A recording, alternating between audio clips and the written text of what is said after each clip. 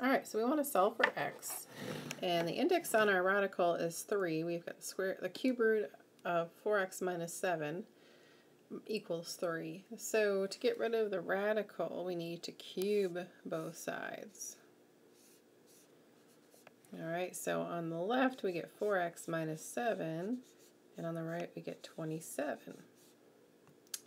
Add 7 to both sides, and it's 4x is equal to 34.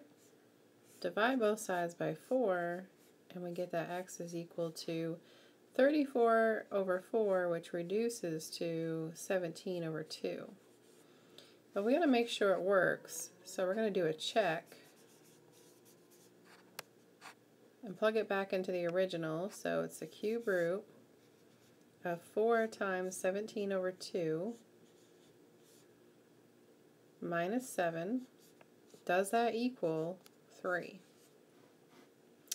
Well, 4 times 17 over 2 is going to be 34, and we're going to subtract 7 from that.